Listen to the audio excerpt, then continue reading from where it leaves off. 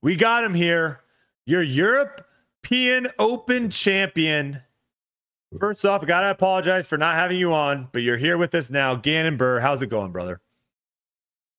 What's up, guys?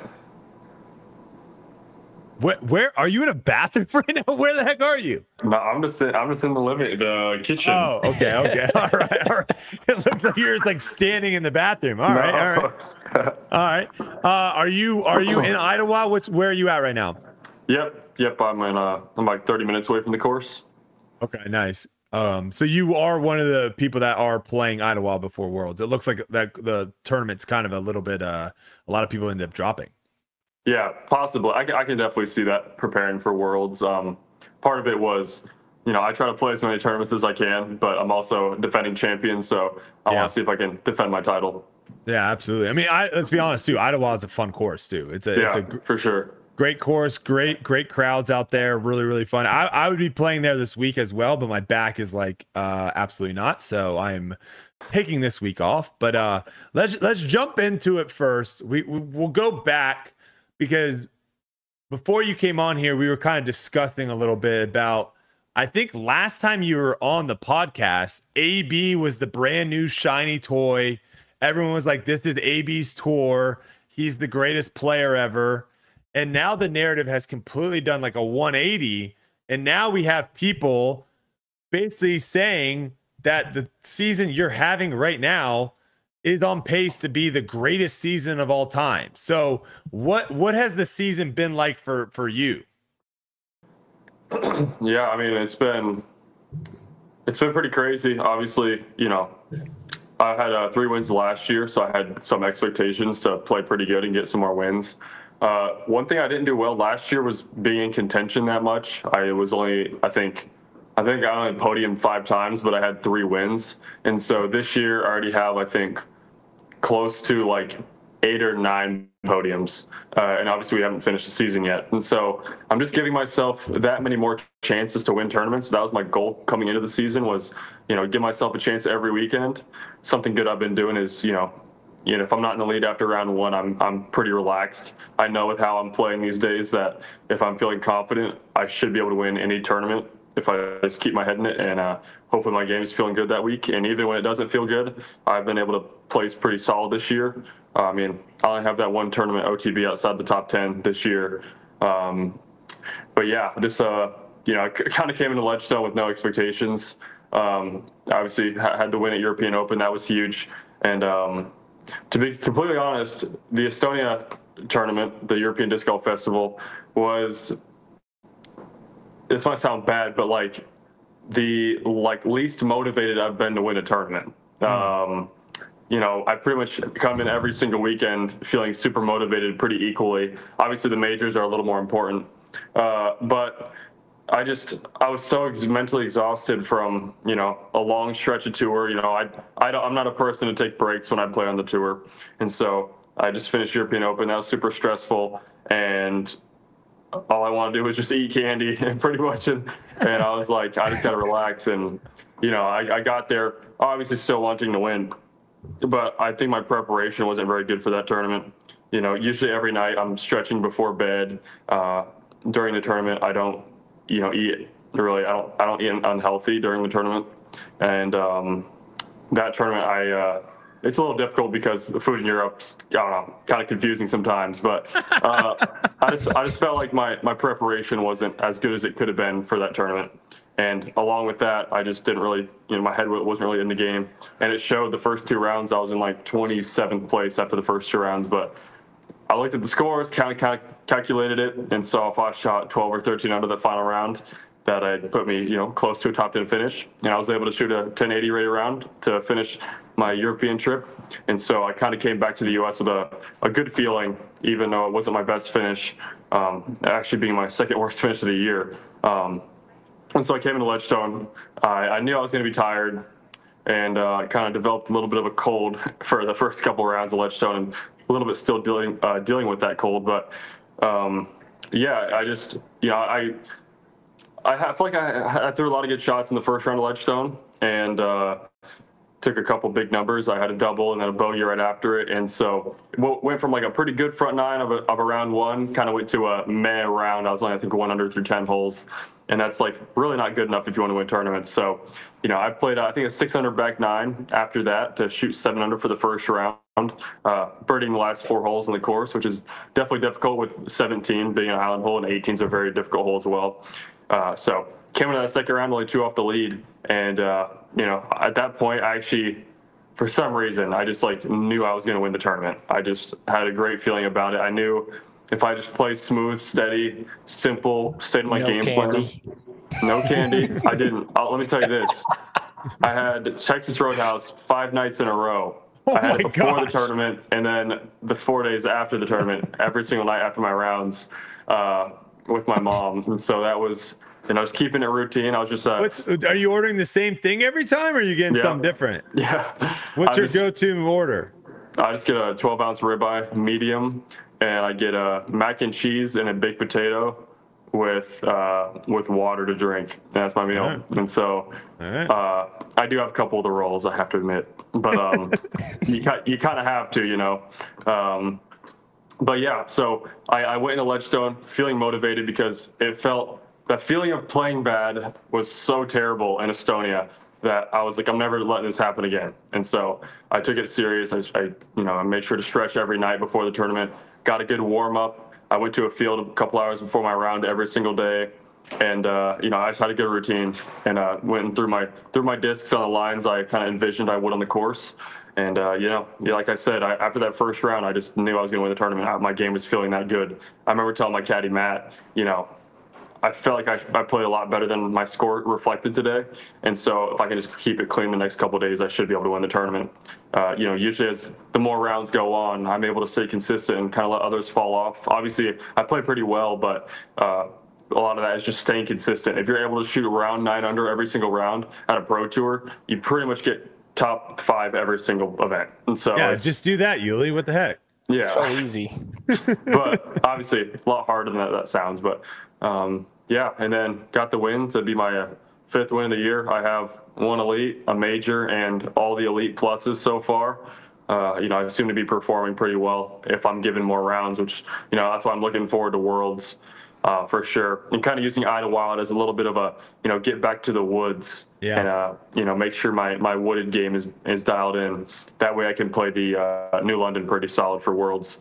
But yeah, I mean, my game feels great right now. I'm actually confident, which sometimes I wasn't last year. And, like I said, my bad weeks are still pretty good. Well, Gannon, I love you, but I say this with all due respect. Sometimes watching you play is really annoying because watching your reactions to shots, watching you like miss putts, and you're just like, I'm watching, I'm like, oh my God, Gannon's playing terrible. And then you get to hole 18 and they show the leaderboard and it's like European Open round 1. I thought you were in 60th place with how bad you were playing. And then you look at the leaderboard and you're like, he's in striking distance. Like he's still right in the contention. So what is the trick? What is it to where when you're even playing bad and you're playing bad, like you said it throughout that entire round 1, you're just off and you're just a little bit off here. What is it that you're able to do to still stay in a tournament and not shoot yourself out of it? Yeah. So I think one thing is developing a very solid game plan. And I believe in a weird way, I'm an aggressive player with a safe game plan, if that makes any sense. I don't know. There's certain shots that make sense for me to go for. I've said it before, the better player you are, the more aggressive you're allowed to get because your percentages are higher, that's going to work out in your favor. But, especially at a course like Tampere for round 1 at European Open, it's very similar to Northwoods Black where the scoring spread isn't that much. And so to get birdies out there, you have to throw perfect shots. And so, something I do, I think, is have a very high percentage game plan to where my bad shots are pars. I have a pretty low bogey rate while still having birdie chances on almost every single hole. I'm leading the field in, I think, throwing this year with circle 1 and circle 2 in regulation. So I'm getting more looks than anybody, and I'm not taking that many bogeys. And so obviously you can do the math. That equals a really good under par tournament. But yeah, I think it's knowing that like there's pretty much always time. There's always time to get birdies. I tell my friends, if they're not playing great, that like just get more birdies. Jeez. Well, that helps a little bit. Just more birdies. You can't look at tournaments as like, let's say it's a 3-day tournament. You can't look at it as 3 different days. You got to look at it as a 54-hole stretch. Just because you have a bad middle section of a round doesn't mean you have to wait till the next day to have a new attitude and a new mindset. Like, we're just playing a stretch of 54 holes. Yes, they're on different days, but you can start that good stretch at any time. And so I feel like I've been doing a really good job about doing that, never giving up, always keeping my head in. I tell myself every time, like, I'm allowed to get frustrated, but I can't let that affect my decisions or my play. Make sure that doesn't get changed. And so, I think that all just equals good, clean disc golf. And I was talking with my caddy, Matt, again. I was like, I hate the rounds that you have like one blow-up hole because you played 17 really good holes for a round. Like I said, it's a stretch of 54 holes, but we'll use a round as an example. You play a stretch of really good holes, and if you look at just your score, I shot 7 under round 1 at Ledgestone. I felt like I shot like an 11 under. I threw like 2 bad shots that weren't even that bad. I know the bridge hole, I thought I threw a perfect shot. I thought I parked it out of my hand. It was in the straight position, and it went a foot long OB. And then I threw it OB from the drop zone, and I had to make a 50-footer for a double. Like, if that's just 1 foot shorter, I'm 3 strokes better already, and I don't have to work hard at all. And so it's stuff like that really gets under my skin, but, you can't let it. So that's I hate rounds like that, basically. So if I create a game plan to where that can't happen, then usually, the big thing is just don't bogey. Dropping strokes just hurts so much on tour. A bogey hurts more than a birdie helps, it almost seems like sometimes. And so Ledgestone, I was like, well, I'm going to hope my putting's good, but I'm going to play to the safe side on pretty much every hole and play to my strong suits and create a good game plan. And so, most of the time, I think 90% of the time I was able to execute it and I got the birdies. Obviously with confidence, that helps a lot, but yeah, just keeping your head in the game. Yeah, what you just said is I just watched a Tiger Woods clip, which, I mean, if you're trying to comp yourself with another kind of golfer, Tiger Woods is a good one to comp with. He said something very similar to what you're saying is when someone was asking like, hey, how many pins do you attack during a round? His answer was so good. He basically was saying like, listen, I'm not, my aim point is not at a lot of pins. I might only go for 2 or 3 pins in a round.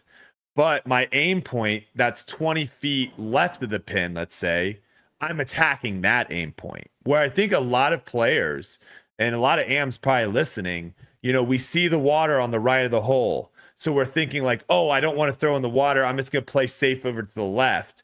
And you're just like playing away from the danger versus picking 20 feet left of the basket and throwing aggressive to that spot versus throwing cautiously at the basket. And I think that's what you just said is like you play to certain spots, but you play to those spots aggressively.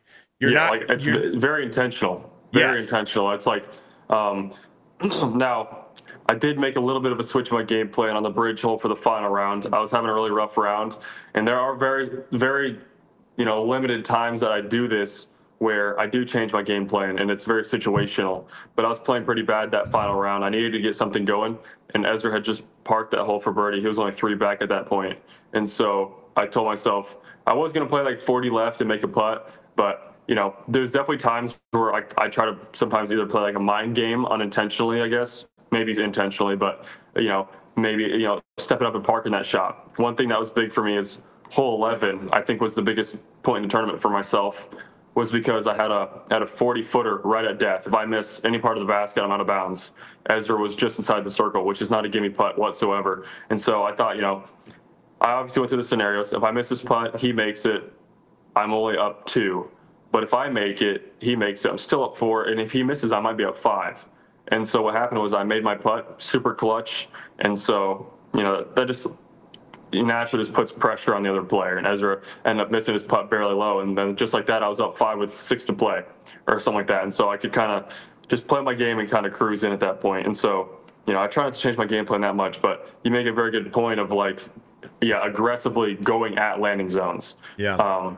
And so if you do that confidently, it's all intentional instead of, just like, oh yeah, we'll saw it off because the water is there. Like, no, pick right there, maybe if it's circle's edge, whatever, go for that spot. And then, stuff like that.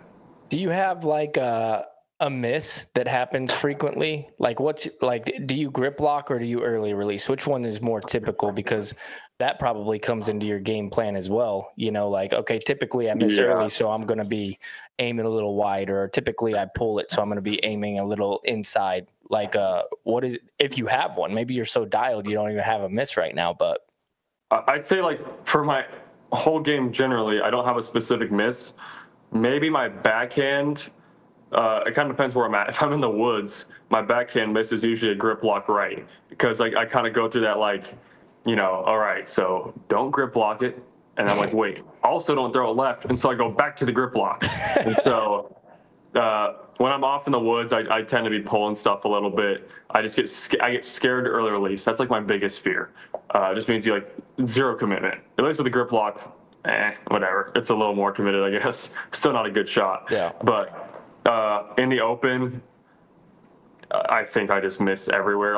There's not a specific area I miss. I think it's kind of just all around where I'm aiming. But I think my form this year has been really good about pulling through nice and flat. And so I kind of preset whatever angle I want, which makes the angle easy. And then all I have to do is hit the line. And so it's been I don't have to think too hard when I throw. I kind of just pick my aiming points, have my mental cues, and just commit. Nice. All right, we got to talk about it. Trevor made a post on Twitter that kind of sparked up a lot. I don't know if you ended up seeing that tweet or not, Gannon, but he basically was saying that the pace that you're on right now could very well be one of the greatest, if not the greatest, seasons of all time in disc golf. And that obviously sparked up a lot of back and forth, and a lot of people were bringing up 2015 Paul's career, where he went on that crazy stretch of wins and whatnot.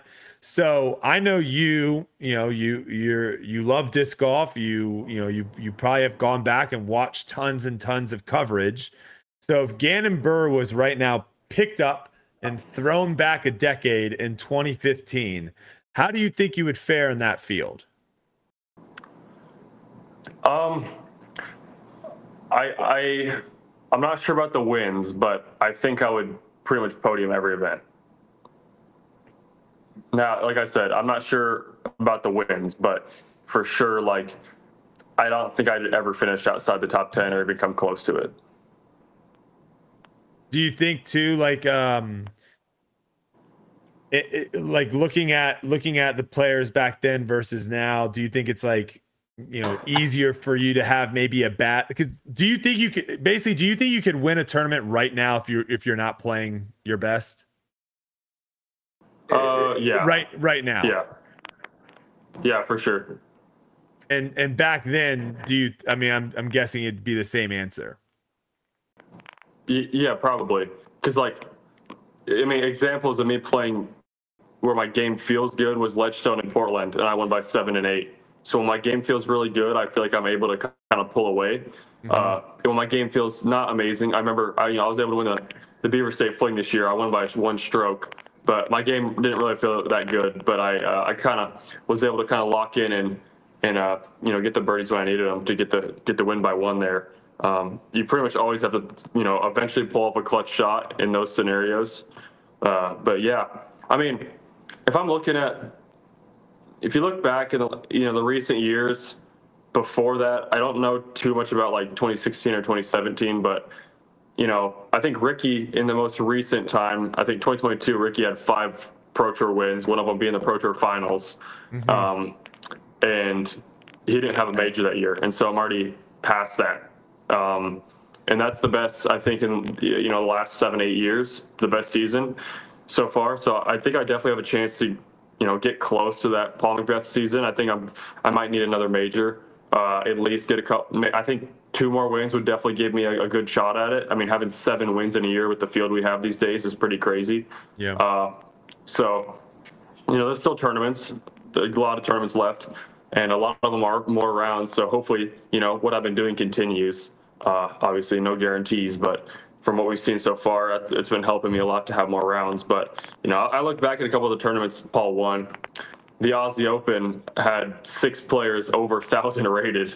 That's like a B tier these days in terms of how many 1,000 rated players are over. Obviously, it was Ricky, it was Eagle, it was Dave Feldberg back then. So there were still the top players were there, but nowadays it's not always the top players that win. You can have people coming from 10, 20 rated and win Pro Tours. And so, it's not a guarantee, obviously, and it doesn't happen that often. But when you add just like 50 more players around that skill level, a few of them pop off every single week, no matter what. Yeah, no, absolutely. I mean, it's just, I don't really understand the debate. I know people have their favorites and they want to push them up and whatnot, but there is no debate on is the skill level better now than it is back then. It is better. I mean, the field's deeper, the top players are better. It is what it is. With that being said, it's a tough comparison. No matter what, it's going to be a tough comparison. The only reason I disagree with you though, Gannon, is it's tough to compare now in Ken Climo, right? Because there is no there is no crossover. Paul, Ricky, Simon. There's a lot of guys that were playing in 2015 is not that far away from 2025, and it's not like Paul, Ricky were at the end of their career in 2015, and now they're a shell of themselves. We're gonna have Ricky on here, and I'm gonna ask him do you think you're playing the best disc golf you've ever played? And if he says yes, I mean that shows you something because he was winning a bunch back then. So I don't. I think Ricky's definitely better now. Yeah, I agree. I think Ricky's definitely better now than he was. Yeah. I think so too. But you said in an interview, you said that you want to become the GOAT of disc golf. What do you think you have to do to put that stamp that Gannon Buhr is the greatest disc golfer of all time?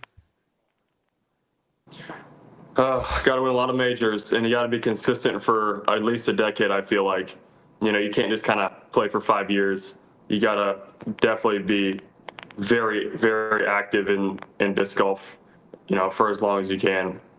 So, I already have 2 majors. That helps a lot. Hopefully I can kind of stay at the same rate I'm on, at least a major every 2 years. That way, by the end of my career, I have, 5 to 10 majors. Obviously, that's not near as much as Paul or Ken Climo, but it's very difficult to win these days, and I can't imagine how hard it's going to be to win in 10 years.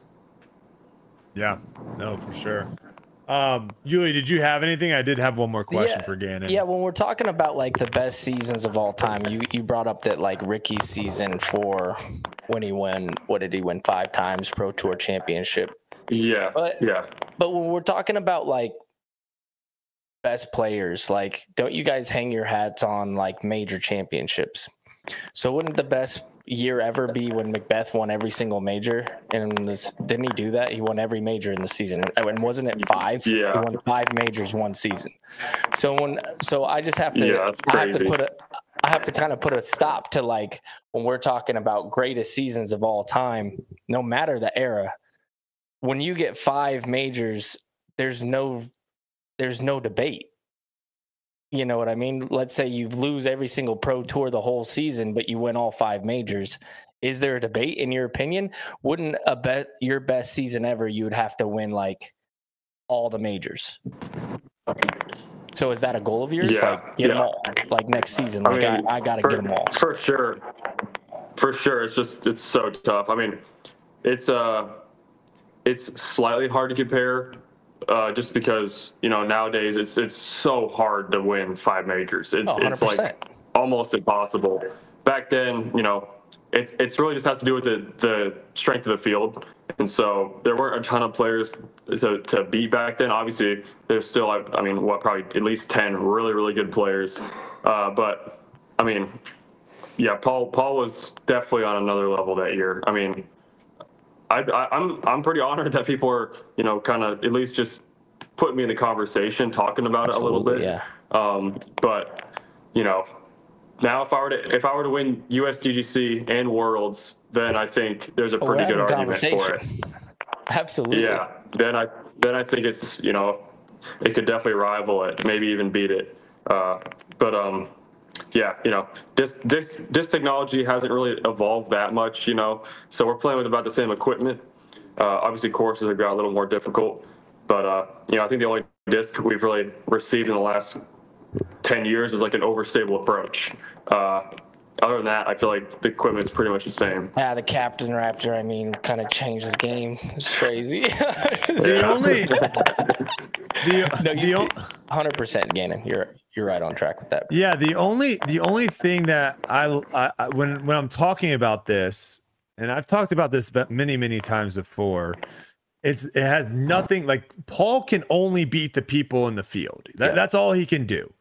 But when you really look at it, and like if I insert myself into this equation, and I kind of give an analogy of like ultimate frisbee. Ultimate frisbee was not a D1 sport. Ultimate frisbee is not paying anyone a crap ton of money to where they can just do it. Like everyone's still has their 9-to-5 jobs, and then they show up on the weekends and play tournaments that way. If ultimate all of a sudden switched and became a D1 sport and people were making hundreds of thousands of dollars, I would be lucky to sniff the field. Right. And so like, to me, that's when I look back at like 2015, I look now, 2015, a lot of people weren't playing full time. A lot of people had jobs. A lot of people were on tour. Like, hey, this is a fun thing to do. I can just kind of go from tournament to tournament. Like we are now seeing kids basically decide not to go to college and go all in on disc golf. I just think it's too, like you almost can't compare the two because they're so different. You can't. They're just so different. And that's where it's just like the people that are like, well, Gannon has to win all 4 majors in a season to actually be legit. It's like, do you realize how hard it is to win 1 major now? Well, I mean, I think it's been hard to do that, period, because it's only been done once, I believe. So it's not like it was easy ever. But the thing is, Yuli, do you think right now, if you went and played every C tier in the Charlotte area, that you would win a lot of them? Yeah, of course. So is that impressive? Would you consider that impressive? No, fun. Absolutely. But that's kind of my argument though, is like, but we're not talking about C tiers, so we can scratch that comparison. We're talking about we're talking about major championships, and let me make this point. But how many people could win a tournament? You can't compare eras. What we're saying is who has the best season ever. If you don't lose, how are you, like, that's a great season, but then somebody who later on does something else, like you still have to be like, well, I mean, somebody did it this way. So for his era, we can have eras for sure. Best of his era, best of this era, absolutely. But I think my only argument, and people are getting real quick. I have to defend my take here because people are getting confused in the chat. When you go to a C tier, Yuli, you're expected to win. Why? Because you're the best player there, and there's not that many other people that can, even if they play great, can beat you. There are a lot of people that can pop off and can win tournaments now. And there was a lot less of those people back in 2015. Do we expect Gannon to win every single weekend? I do at this point. Do you? I don't think I would. No, I don't think I would expect him to win every weekend. No. Right. There's too many people. There's just too many people. Yeah, I mean, there's a lot of different winners every single year, right? Especially right now, we have AB who's won 4, Simon's won 1, if Gannon, Ricky's won a few, Calvin, Gannon, of course, all the way across the board. And if Gannon's playing Idlewild this week, and Ricky isn't there, Eagle isn't there, AB isn't there, Paul isn't there, and all of a sudden you have a bunch of people that aren't there, am I expecting Gannon to win? Yeah, because there's less people that can win. That's my only argument. Is like there are 30 plus people right now that can win on tour. I get that, but when we talk about majors in any era, like we can't just be like, it was like a C tier back then, or it was a smaller tournament, or these players weren't any good. It's major championships.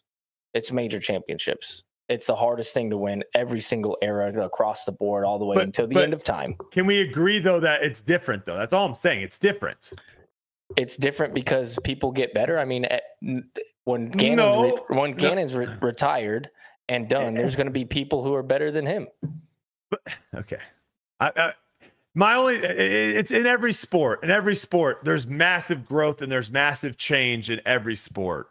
And people are willing to look back and say, like, that is a different sport that was being played back then than now. Yeah, absolutely. That's all I'm saying.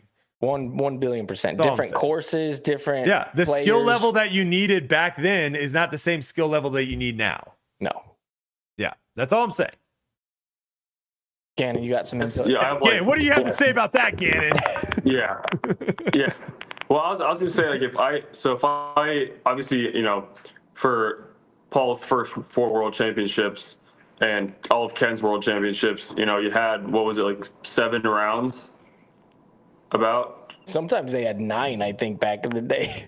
9? Okay. Yeah. So it was like 9. I played worlds with 7, 6. Yeah, I'm not sure if it's a great comparison, but it's just an idea I had. If I had to play just Ricky, AB, and Calvin every single weekend, I like my chances. And if that's like the only people in the field, and you play, a lot more rounds, because if one of them messes up, there's not really a ton of people to kind of step in their place and take that win, basically. These days, with a couple of the wins I do have, that I didn't play my best disc golf and I was still able to get the win. Yeah, back in the day, I still might have won by like 8 strokes, even if I didn't play my best disc golf. Now, I don't know. That's about all I have. It's just, I feel like if I was put up against a couple players and those are the only players that could maybe rival me, I feel like I'd win about 25% or half the tournaments. But we're acting like there's a lot of different players winning. Fresno won. Who else won? Prolific winners on the tour. The same 5 guys. There's a lot of people that can win, though. That's a good point. They can win. How? They haven't proven it. What do you mean they can win? They're close to winning. They're close to winning. What do you mean? What are you talking about? I'm talking about the people who are winning right now. Are the good players. Fresno snuck one in. Major champion. Okay. Who else? Simon, Calvin, Ricky, Gannon. You're beating the same guys. NAB. You're beating the same guys every single week. I feel like there's been more winners this year. Who else? Am I crazy? This year, there's not that many, I guess. Because those guys are just handling the field. Last year, there was definitely more winners, right? Yeah. A few. Simon won a lot of those. You forgot Nicholas, who's won twice. Get wrecked. Nicholas. You forgot Paul McBeth. McBeth hasn't won this year. Nicholas has, and we have some European winners. What am I looking at right here? Dude, how is there not like an easy way to see all the winners? Gannon knows. Gannon follows all the stats. Am I crazy right now? Shouldn't there be a link that I can just see the winners of every tournament? Yes. Where am I right now? It's Nicholas. Al Klein. Al Klein has won this year. We should go the last 2 years. Why? To be fair. What? Why? Because the full season hasn't happened yet. We live in the now, bro. But we haven't had a full season. Matty O won. James Proctor won. What are we talking about here, Yuli? There's tons of people that can win. Come on. We're talking about this season. Maybe the players have gotten better this year too. The same guys are winning. I do like this Brian take. Prime Climo would get in Gannon's head. I do like that. I do like that take. We asked Gannon who won, and he bounced. Yeah, he got scared. I don't want to list all these people. I'm back. All right, name the winners. He knows everything. He's a statistician. Okay. Can you name all right. I'm just gonna count the United States Elite Series of Majors, and then the 3 over in Europe that were kind of on the main tour. Oh wow! Shout out to Jesse Niemann. Myself, Anthony Barella. Yeah, I mean, I got it right here with Edwin's stats. I'm gonna go off like AB, Niklas, Ricky, Calvin, Proctor, Prez, Simon, and Yessi. Gannon. My internet's so bad. I don't know what happened to it. Well, here's the thing, Gannon. You did great. Everyone loved you. That's all that matters. That's all we'll remember. We will not remember how bad your internet is or that you did this interview in a bathroom. But we always do appreciate you jumping on here, Gannon. And I guess we all expect you to win this week, so no pressure. I'll try my best. No expectations.